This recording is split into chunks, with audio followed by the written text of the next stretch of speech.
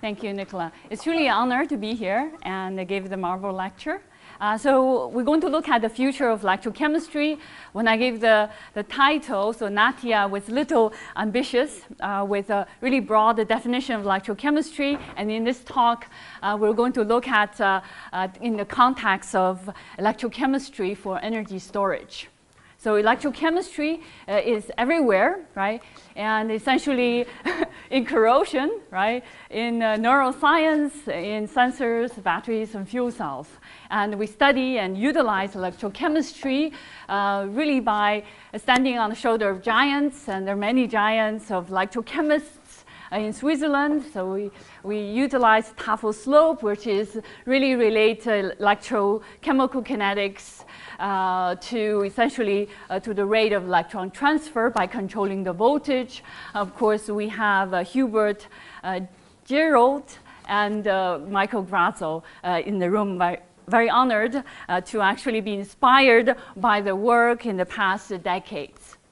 So our climate is changing, our planet is changing, and essentially we need to reduce CO2 emission in order to combat climate change. Right? And this challenge is getting harder, right? Because getting 2050, we're going to have 10 billion people, 2 billion cars, and essentially we have a very large sea level rise, right? And so essentially we need to think about ways and technologies that we can essentially reduce the CO2 emission, right? And so in terms of combating the CO2 emission,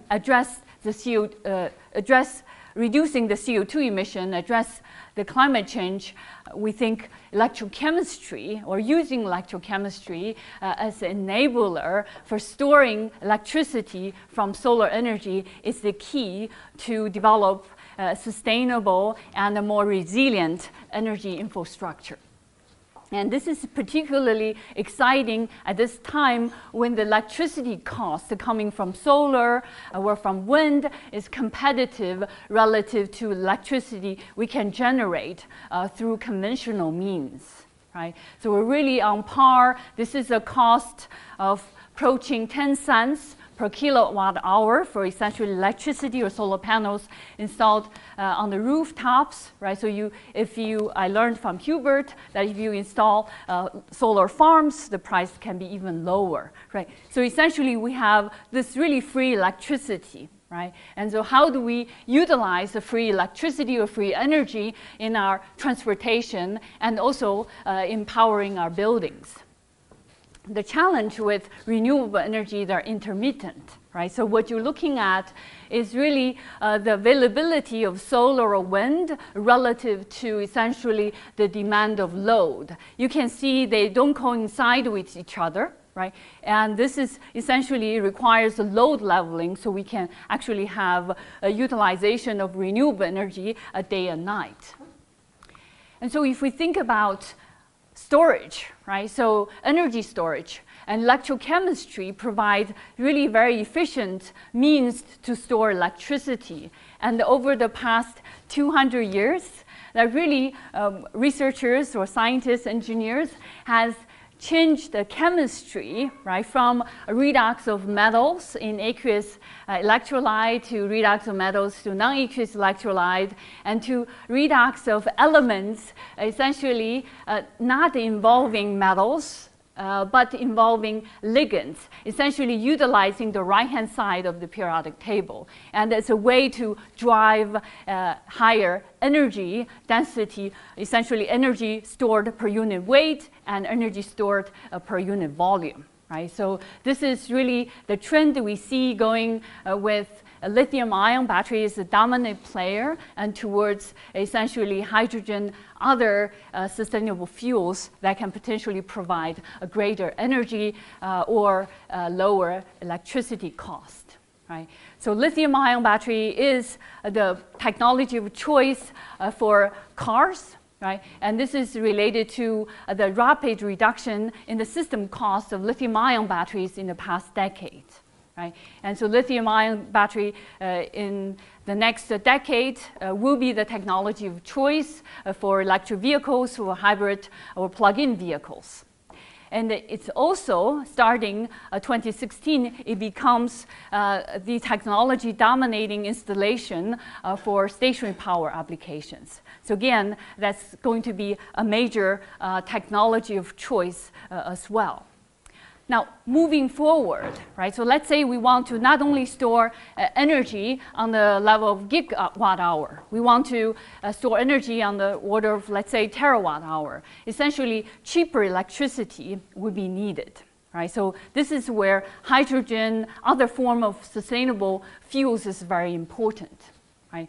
And this is with this availability of cheap electricity from solar, right, with a development of cheaper energy storage technologies, batteries, and fuel cells, and also with all the investment, excitement with electromobility, autonomous vehicles, machine learning, AI, artificial intelligence, and the Internet of Things and smart systems.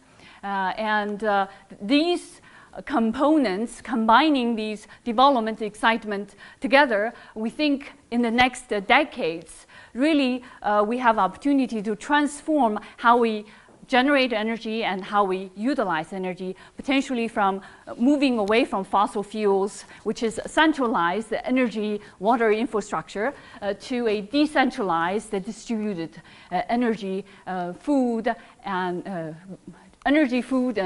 water on demand, right? So if we can actually have this decentralized, distributed, utilizing renewable energy and energy storage and electrocatalysis, we can actually develop a more sustainable and resilient infrastructure, right? So for example, as you have seen, Hurricane Harvey that have left people in Houston essentially without water and also electricity for days. And just again, this is because our society is built on centralized infrastructure, and having distributed system will make energy and our use of energy more resilient.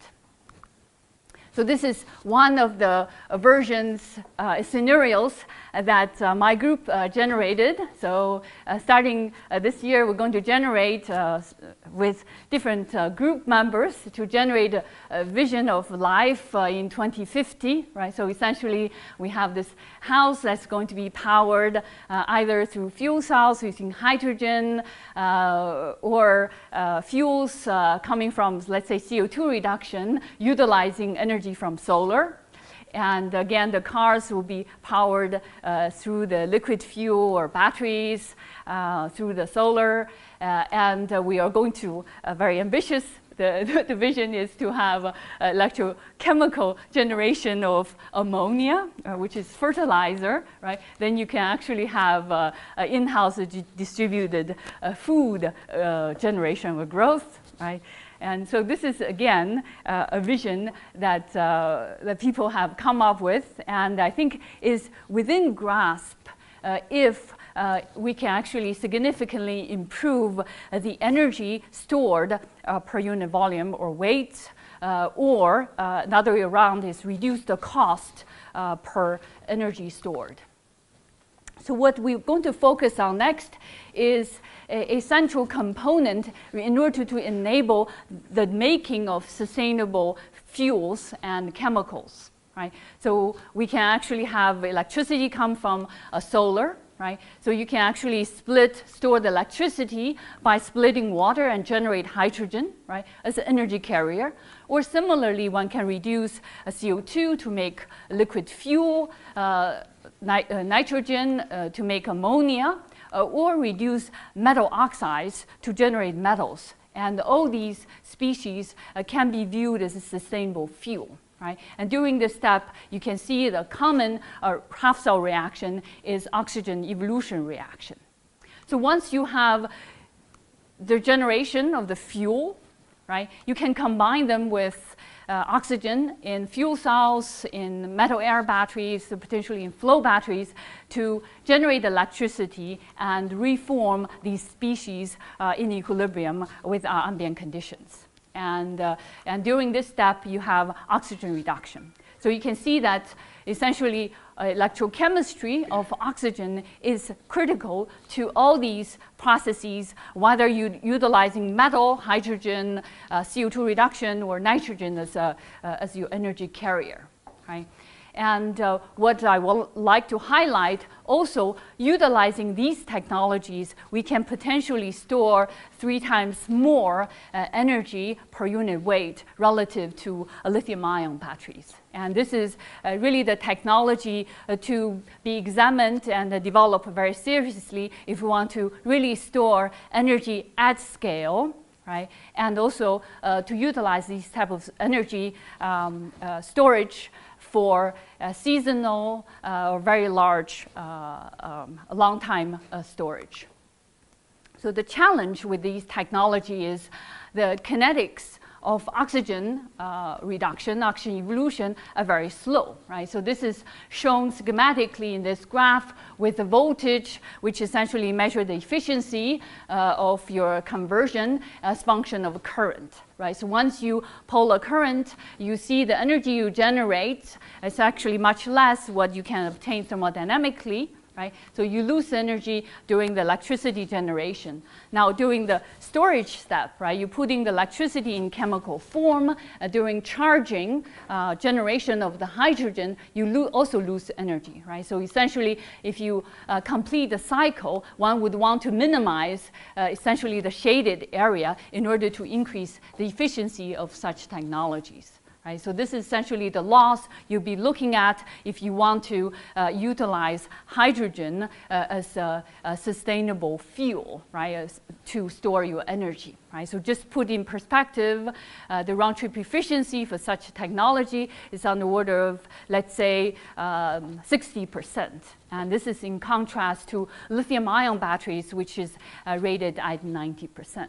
So we want to make these technologies, these conversions, much more efficient. Right? So this is essentially the process that's common for all the conversion of hydrogen, CO2 reduction, nitrogen, and also metal oxide reduction.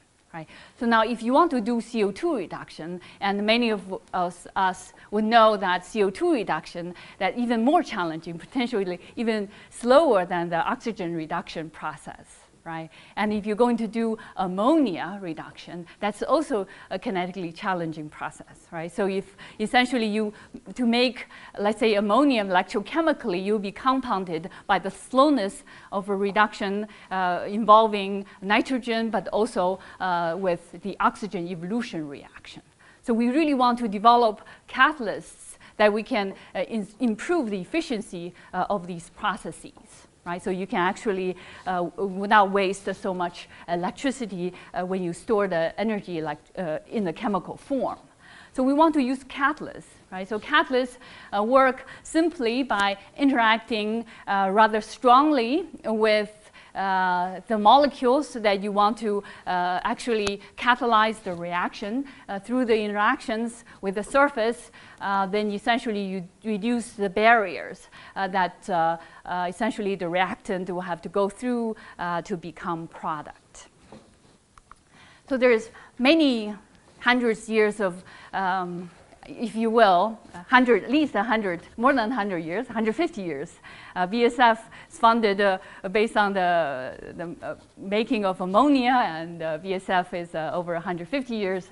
So there's a lot of studies on how to design catalysts. Right? So one approach of designing catalysts is look for design descriptors. Right? So really, what is the activity descriptor or parameters that can influence the activity by many order magnitude? Right? So the idea would be if you know that parameter, right, and then you can actually tone that parameter, and through varying the chemistry or that particular parameter, you can enhance the catalytic activity. Right? So for the past, let's say, over the 100 years or so, research has correlates very often its activity on the vertical axis with some parameter on the horizontal axis. And the horizontal parameter often influence activity by many order magnitude. And so the horizontal parameter is really called activity descriptor. So you can see there's many for metal oxides, for metals,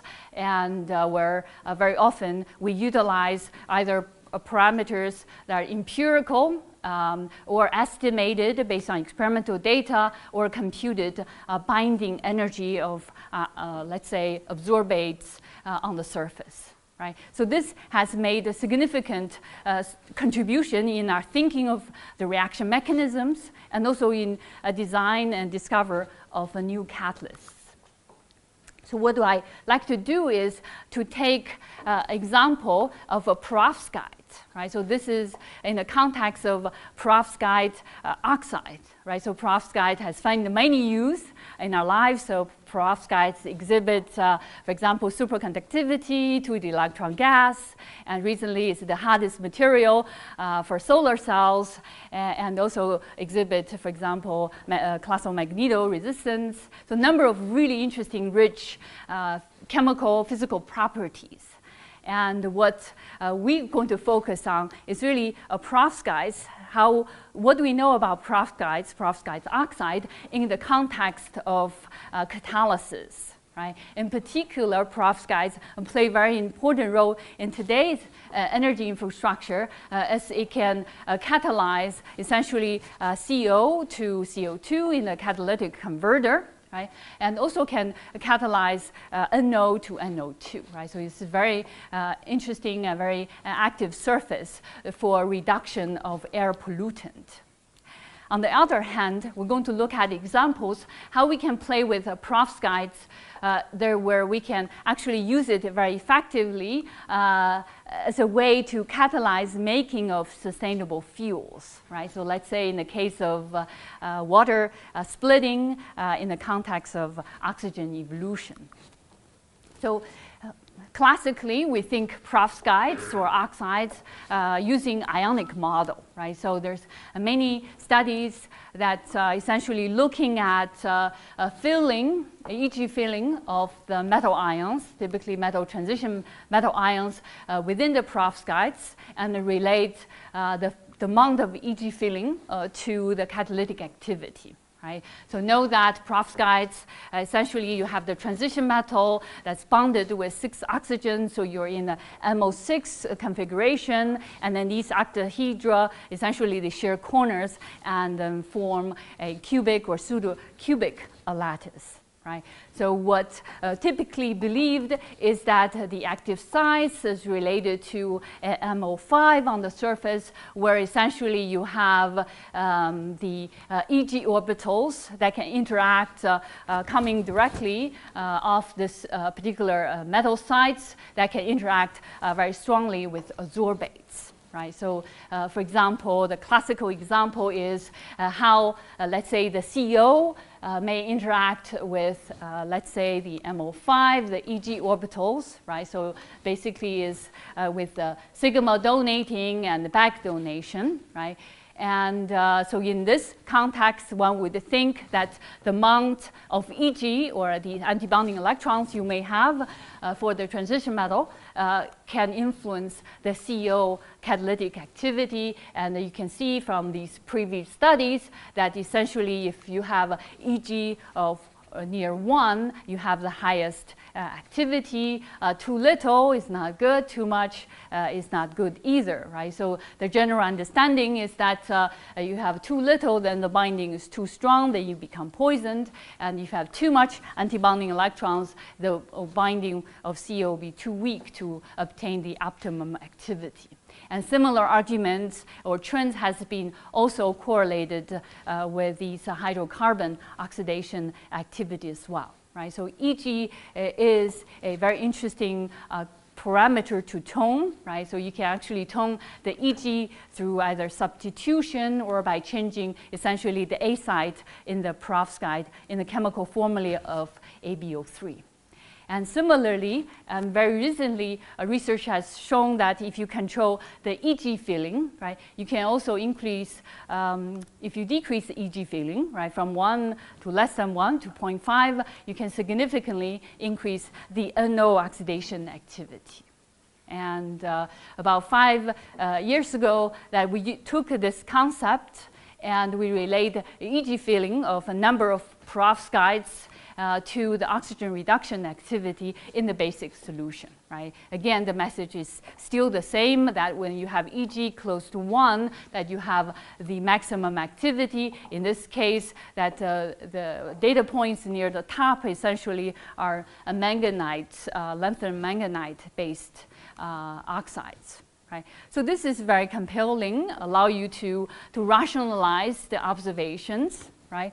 But it's, in fact, the estimation of EG filling is very challenging, right? Because EG filling not only is dependent on the oxidation state, right, but it's also dependent on the spin state, right? So very often we don't have actually effective way to measure what's really the spin state of really transition metal on the surface. Really, what's the coordination on the surface? So there's really no direct measurement of EG on the surface. On top of that, EG concept derived from this ionic model, right? So it doesn't really take into consideration of the covalency between metal and oxygen. Right? And we know that for many late transition metal oxides, covalency or hybridization between the metal-oxygen bonds are very important to its electronic structure and to its physical properties. Right? So clearly, EG doesn't capture that. And in addition, that in utilizing this idea of EG, that only the transition metal ions can be the active site. Right? Without taking into consideration oxygen, right? When we have very covalent metal oxides, that metal and oxygen can share a density of states near the Fermi level, right? So oxygen can become the active sites, right? So this idea or concept does not take into consideration of oxygen could be the active sites. So for the last few years, we have taken a approach that let's look at really the electronic band structure of the oxides, perovskites, as an example, right? So we look at essentially band density of states near the Fermi level, unoccupied and the occupied states. So for the occupied states, typically you have metal D and oxygen P, and it's really the relative energy difference between the D and the P describes the covalency of the metal oxides. And generally speaking, as you go from the left to the right of the periodic table, you increase the covalency. So what we're been doing is to correlate essentially the changes in the electronic structure and align with the redox potentials of reactions we're interested, either hydrogen or CO2 reduction or oxygen evolution or oxygen reduction. Right? So you can actually look at energetic barriers and the conditions for different catalysts for various reactions. We can correlate the band structure with CO and with NOx, and of course with these electrochemical reactions. So the idea we began first is let's look at computed oxygen P band center relative to its Fermi level, which is a rough measure of metal oxygen covalency. Right? So it's really what is the band center of oxygen P relative to the Fermi level. Right? And then what you see is that as you change the covalency or the oxygen P band center, you can significantly change the bulk properties. Right? So let's say the vertical axis is the energy penalty to create bulk oxygen vacancies in the perovskites. Right? And as you can see, as you essentially move the Fermi level into the oxygen P band, you reduce the energy penalty. It's much easier to create oxygen vacancies. Right? So clearly, generation of oxygen vacancies is getting easier as we increase the covalency. So we're going to relate this changes in the electronic structure and changes in the bulk defect chemistry to two reactions. One is oxygen evolution in basic solution. Essentially, either you do reduction of oxygen, essentially O2, to form hydroxide ions, or you do evolution as hydroxide ions and become O2 in a liquid-solid interface. And also we will look at a solid-solid oxide interface where we can essentially look at the reaction between O2 and O2 minus. And this is generally called surface exchange surface oxygen exchange kinetics, and the key reaction that we utilize in sensors and also in solid oxide fuel cells and solid oxide electrolytic cells. So we're going to look at these two reactions and relate to the oxygen p-band center. Right? And so as we know that we need to, for the oxygen exchange, we need to start with oxygen to make O2 minus, right? So oxygen vacancy very often is a reaction intermediate, right? And so it's not surprising that we see as we lower the Fermi level, make creation of oxygen vacancy easier, then we increase essentially the exchange kinetics by 6th order magnitude, right? So now we use abbreviations. So let me translate. We're going to see a lot of these abbreviations later. So LMO is lanthanum manganite, LCO is lanthanum cobaltite, this is LC is lanthanum strontium cobaltite, lanthanum strontium cobalt iron oxide. And so you can actually just move up in essentially different elements of substitution. So BSCF is barium strontium cobalt iron oxide. So different versions of substituted perovskites, right? So one of the reasons we use perovskite is it has such a flexible chemistry that essentially can put half or more than half of the periodic table into the perovskite structure. Gives you a tremendous amount of flexibility, right? Now, if you look at the reaction kinetics for oxygen evolution in the basic solution, you also see a very similar trend. In this case, changing these compounds, we can essentially changing these cobalt perovskites, that we can actually increase the activity by 2 order of magnitude, right? So this is very interesting, right? So very different reactions, right? One is a solid-solid interface, the other one is solid-liquid interface. You can see that a common bulk parameter, metal-oxygen covalency or oxygen p-band relative to Fermi level, controls the reaction kinetics, right? So this is computed, right? So the question is, can we verify it, right? So can we verify with measurements?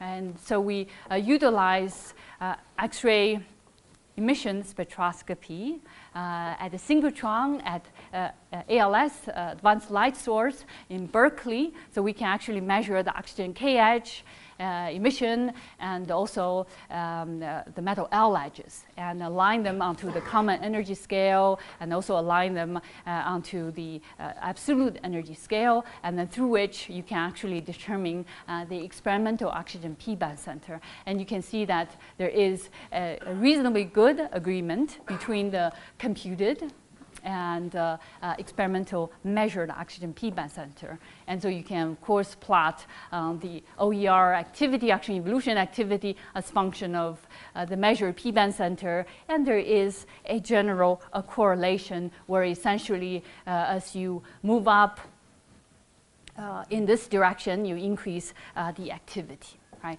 So we can verify this computed descriptor, right? Now, the question is, when an activity descriptor work, or when an activity descriptor correlates with activity, right? We want to ask the question, why do and how do the activity descriptor work, right? And they may not be operating by changing, for example, the binding of different reaction intermediates, right? In the experiments that we could be changing the different oxides that we're examining, we could be changing the reaction mechanism completely, right? So correlate doesn't always is the causation, right? So we also want to look at there are many activity descriptors proposed. We've seen that from the previous slide over the past 100 years, right? Which descriptor is really the most useful or predictive? And ultimately, the question has to be, what is really the active site, right? How do we define active sites under operating conditions, right? So if we look at the trends that we had, oxygen p-band, and if we try to explain the trend with a conventional reaction mechanism, which is this 4-step electron-proton coupled reaction steps. So I show essentially 3 schematic of the reaction mechanisms. They're essentially the same mechanism, just drawn differently. And this is from the chemical physics community, right? So it's really the DFT people always use this type of mechanism as schematic. And this is a schematic that published by John Goodenough. And the differences is, of course, experimentally we can always assume we have absorbed O2 on the surface without any evidence, where in the DFT that we never have the absorbed O2, because in the DFT that this species is not stable typically.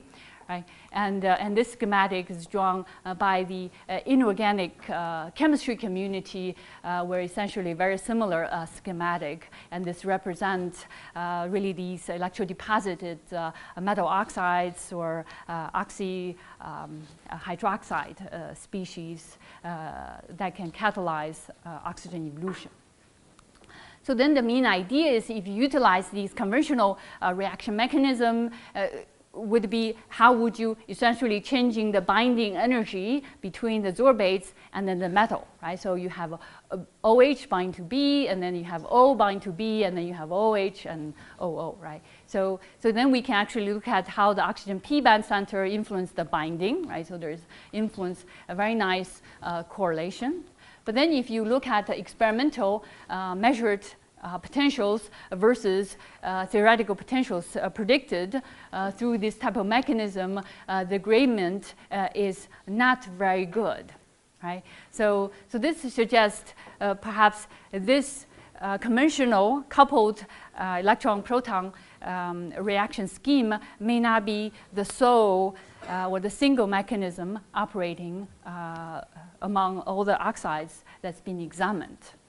In addition, recently there is increasing evidence that oxygen on the surface of perovskites can participate in the oxygen evolution reaction. So this is one example where you can look at an array of lanthanum cobaltite, where you can substitute the lanthanum with strontium, essentially with 2+ ions on the A side, increased cobalt oxidation state. Essentially here is the strontium cobaltite. Right? So as you go this way, you move the Fermi level into the oxygen P band, you make the compound much more covalent.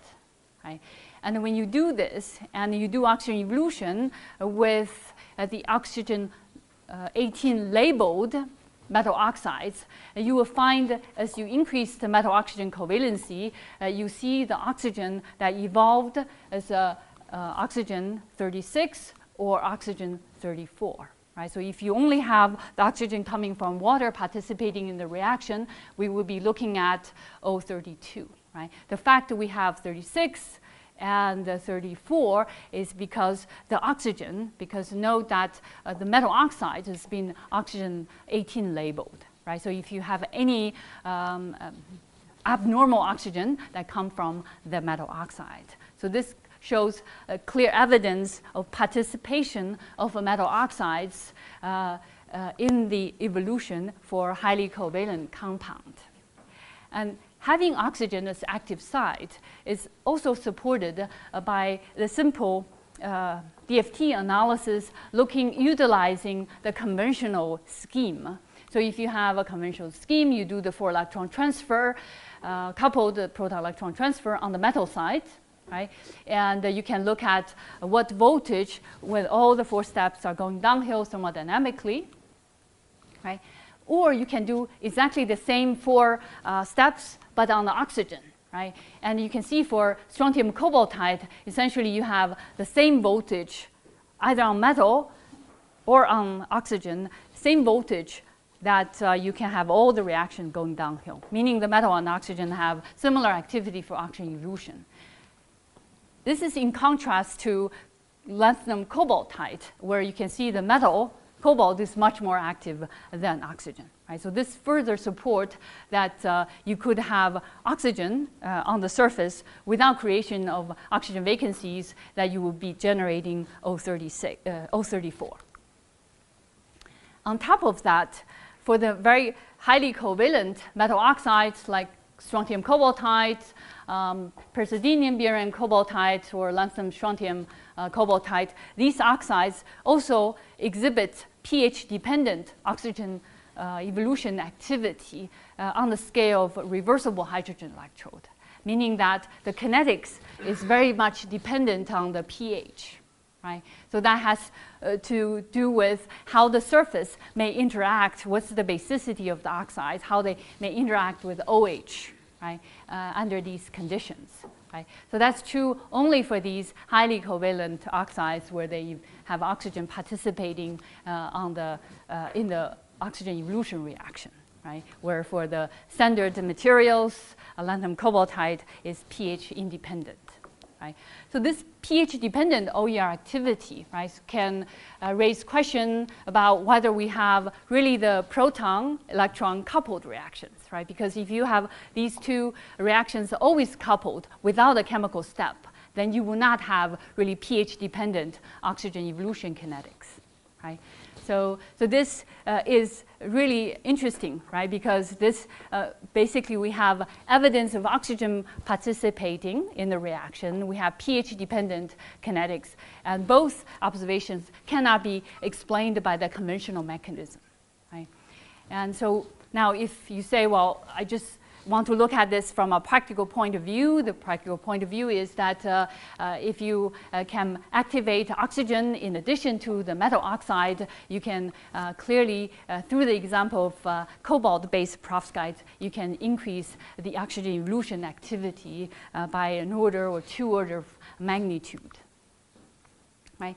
So we want to explain why, right, the highly covalent oxides will have higher activity, right? And then why, what's the difference relative to the lower covalent C oxides, right? We want to see is that a new mechanism or they operate with 2 different mechanisms.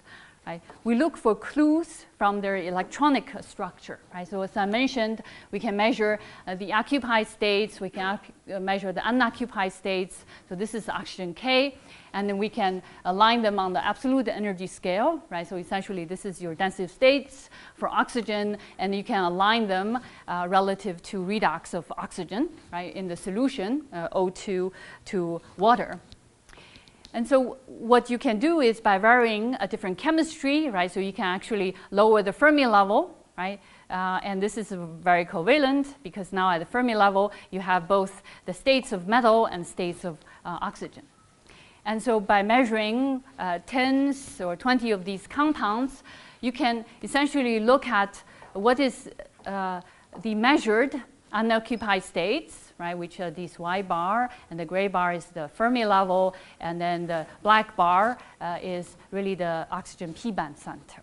Right? So this is all measured at advanced light source, and this is an example of a few selected compounds that we have examined. Right? And so take this data, in order to simplify, we want to create a few energetic parameters to work with. So one is that you can look at the difference between the essentially this energy level due to creation of the ligand hole, right, and relative to the oxygen p-band center, right. So this is referred as a charge transfer energy, right. So the energy that costs when you move electron from metal to oxygen, right. And so this is a charge transfer energy. We're going to compare across these oxides. You already can see from this raw data that is going down as you go from the left to the right. And then the second parameter we're going to look at is the electron transfer energetic barrier, right? So if you want to do oxygen evolution, you need to oxidize the water, right? So we need to have electron transfer. So then essentially we want to look at what's the energy barrier between the redox of oxygen, which is this dashed line, relative to the unoccupied states, right? So that's this yellow line here. And then last is this blue energetic parameter, which describes the basicity of the oxide, right? So when you have the Fermi level oxide is lower than the redox potential of the oxygen, then there's going to be changes in the hydroxylation of the surface, right? So that is a parameter that's very important for the ease of depersonation for the oxide surface necessary for oxygen evolution. So you can take the energetics, just follow the colors. So if you look at the energy versus oxygen evolution activity, this is the oxygen, this is charge transfer, and this is electron transfer barrier. As you can see, we have two regimes in this area, going from chromium to, let's say, manganite. You reduce both energies and you increase activity. Now, these are semiconducting oxides. As you go from the left to the right, you reduce the charge transfer, become more metallic. And these oxides on the right, they're all metallic oxides, right?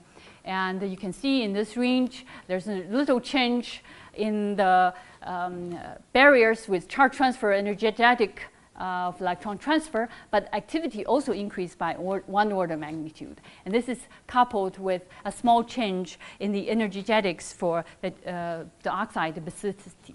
Right? You can also find a support for what these parameters mean. Right? So, for example, you can correlate the charge transfer energy with the oxygen vacancy formation energy penalties, right? So the lower the charge transfer energy, right? So the easier you move electron from metal oxygen, the easier it is to create oxygen vacancy, right? So this makes sense. And if you lower this electron transfer barrier, you will see your TOFL slope going down, right? So this also makes sense for different oxides. And this hydroxylation parameter correlates with the pH of zero charge. Right? So you can find physical properties that you can correlate with these bulk electronic parameter. So putting it all together, what we think is happening is that when you move essentially the metal D states closer to the oxygen P, right? So you make them more covalent, lower charge transfer, right? What you are doing essentially, phenomenologically, we know you increase oxygen evolution in basic solution, also increase activity for surface exchange. And then the idea is essentially that you move the D states closer to the P states. You're making not only the metal as active sites, you also make the oxygen as active site. Right? So as you move the metal down to increase the covalency, essentially we have change in mechanism. If you look at, this is a change in charge transfer, right? So for high charge transfer gap material, we have electron transfer limited regime, right? With very high barriers, right? And then you reduce charge transfer and the barriers disappears, right? And so in this region, we have electron limited oxygen evolution, and then in the middle we have electron-proton coupled regime. And then when you go to this region, metallic oxide, we're getting deprotonation from the surface is very, very difficult, right? Because approaching of OH minus to the surface is difficult because the O is negatively charged. So you can actually, in this region, you have proton transfer being limiting the oxygen evolution kinetics. So this is essentially, experimentally, we think as we vary the oxides, we're changing the mechanism from electron transfer limiting to coupled reactions to proton relimiting reaction. Essentially, we are varying the reaction or changing the reaction mechanism and through which changing the oxygen evolution kinetics. The trick would be, how would you work with the electronic structure of the oxides, so push it so that you have very covalent bond between metal oxygen, but the oxide is still stable, right? So in the case of, for example, the barium strontium cobalt iron oxide, if you do oxygen evolution, actually a perovskite structure is not stable. A site barium strontium will leach out from the oxide. You form a porous oxide structure, right? So fundamentally, you no longer have oxides, have perovskite structure. You form oxyhydroxide type of structure, right? And practically increases activity because you have a lot more active surface area to play with, right? But fundamentally, we want to keep those oxides separate when we do these mechanistic studies. So this type of electronic structures study also have implication in other fields, right? So this is one example I'm going to show that in the previous case, increasing metal oxygen covalency is really good, right? So it can increase our activity. right? And in this example, I like to show in lithium-ion batteries, right? So lithium-ion batteries operate by shuttling lithium between graphite and some transition metal oxides, typically cobalt, manganese, and nickel oxides. Right? They have very similar electronic structure to the perovskites that we have seen previously. Right? So essentially, as you charge the battery or delithiate, that you oxidize the transition metal, move the Fermi level down.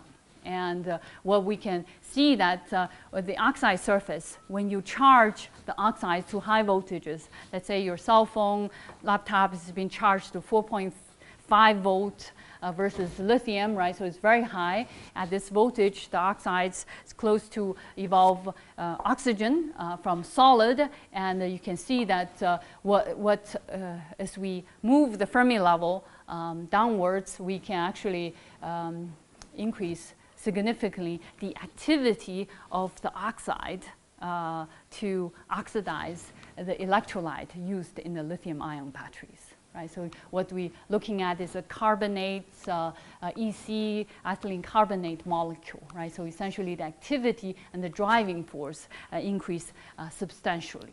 Right, and this is really we think is the key to understand the reactivity between the electrolyte and oxides, and also potentially provide clues as to what oxides you may want to passivate the surface during for the prolonged cycle life, and also for the safety of the batteries. Right? So for example, these data points you're looking at with low activity, these are all 2+ metal transition metal 2+ rock salt structures, have very limited actually activity with the carbonate solvent. Right? So now we've seen a lot of activity descriptors and changing different mechanisms, but how do we use it, right? So what is next, right? So we can first utilize these design principles and in a essentially wider compositional space. Right, so we can do discovery of new compositions, potentially with higher activity or higher stability. Right? So this is where utilizing advanced statistical methods or so-called machine learning, where you can look at a wider space and to do new composition guesses. Right? So that's one case. And also you can use this method to compare essentially different descriptors proposed. Right? So there probably you can pick a dozen of activity descriptors for oxygen evolution kinetics, and you can actually see which one is the most predictive one. And one of our recent studies utilizes this method and showing EG and covalency across these limited type of studies still the dominate descriptors and correlate with the reported data well. Right? And going beyond this, right, utilizing AI or machine learning, these methods, we can actually also do fundamental studies, right? So to explore the space of in different mechanisms that allow, or different composition space, allow us to even gain further insight into mechanistic details. So we're very excited about utilizing these computational tools in our research. So I want to end with one example is our quest to define active sites. Right? So far, as we're looking at bulk electronic structure, and the assumption is the bulk electronic structure we influence surface chemistry, surface defect formation, surface essentially energetics. Right? But we really want to define ultimately the active sites under operating conditions. So our approach is combining electrochemistry, in situ techniques, and DFT to get at a surface. So the example we'll be looking at is performed on very simple single crystal surfaces, either prepared by pulsed laser deposition or just grown as a single crystal. And fortunately for rutile structures, right, like ruthenium dioxide is a material that single crystals are available widely, right? So what we do is we perform this technique called surface surface X-ray scattering, right? So you can actually collect a so-called rod or surface truncation rod. These essentially peaks you're looking at. And so what we can do is you can run a CV, right? So this is current, this voltage, and you can collect data at the different points.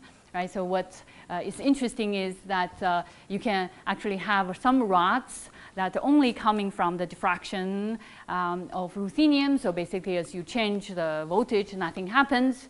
But then there are other rods that are very sensitive to oxygen scattering, right? And so then essentially, as function of voltage is sensitive to surface adsorbates, right? So either you have water, OH, or O on the surface, it's going to change its function of voltage. Right, so what we can do is to take this data and fit the structure. So on the Rutel surface 110, right, most well-studied surface, you typically have two different types of ruthenium. One is called CUS, and the other one is bridge. CUS is undersaturated, these MO5 type of configuration. Right? So this is CUS here, right, and this is bridge, and this is CUS. Right? So as we walk through the voltage, first you note the oxygen are these right ones. Right? So oxygen is actually going down, right, as we increase the voltage. And this has to do with the initial, these oxygen are water. So you have water, you think of water here, and this is the OH. And then as you increase the voltage, these guys become OH, and this one become O. And then at this voltage, everybody's O.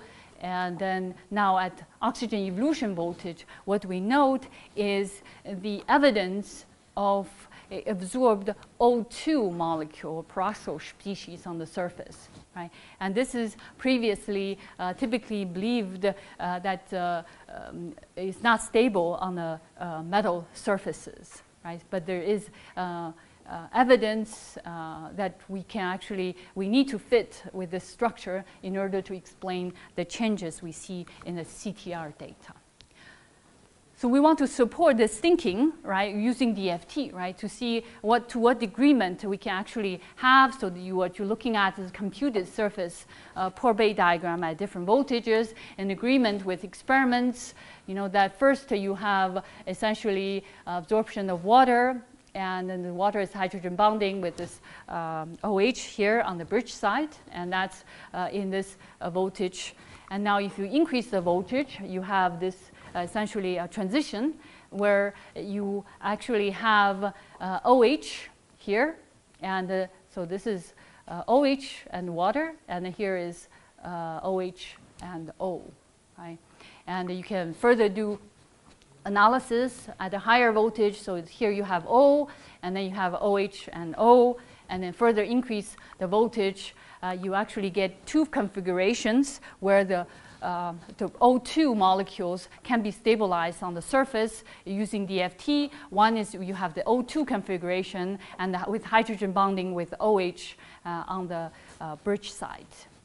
Or you have a configuration, you have alternating O2 and OH on the CUS side. Right? Either configuration, you'll be able to stabilize the O2.